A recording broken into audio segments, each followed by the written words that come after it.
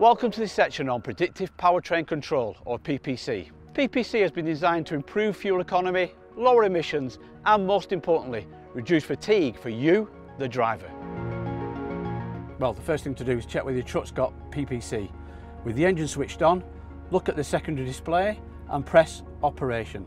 Then Assistant Systems and then Predictive Powertrain Control. You will see then there is Predictive Powertrain Control and Interurban. If you switch the predictive control off, then Interurban goes off as well. But you can switch Interurban off independently. Every time the engine's switched off, the PPC system defaults to factory settings, but you can adjust those if you wish. First of all, by pressing the gear button twice on the steering wheel, and then you can change 5 settings. You have the upper speed tolerance, swipe across, the momentum peaks, the lower speed tolerance, the cornering speed, and then finally the coast for the route event. You can now exit the system by pressing the gear button twice, and that brings you back to the main menu. We've got PPC switched on. I know it's switched on now because at the bottom left hand corner it's gone from a white symbol to a green symbol.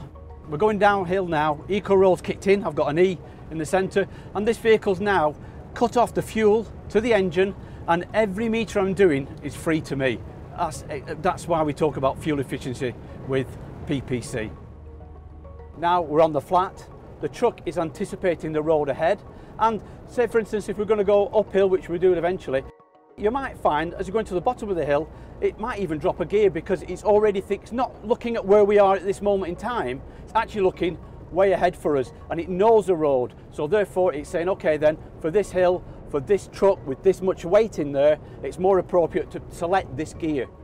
So this is how PPC can help you as a driver. It can think ahead, it can anticipate, and it makes it a lot easier to drive. Now, one new feature of PPC is the Interurban System. So we're on an urban road now. We're coming up towards a roundabout. I've seen the sign there. I know that the PPC has seen it because it's showing me a roundabout symbol as well.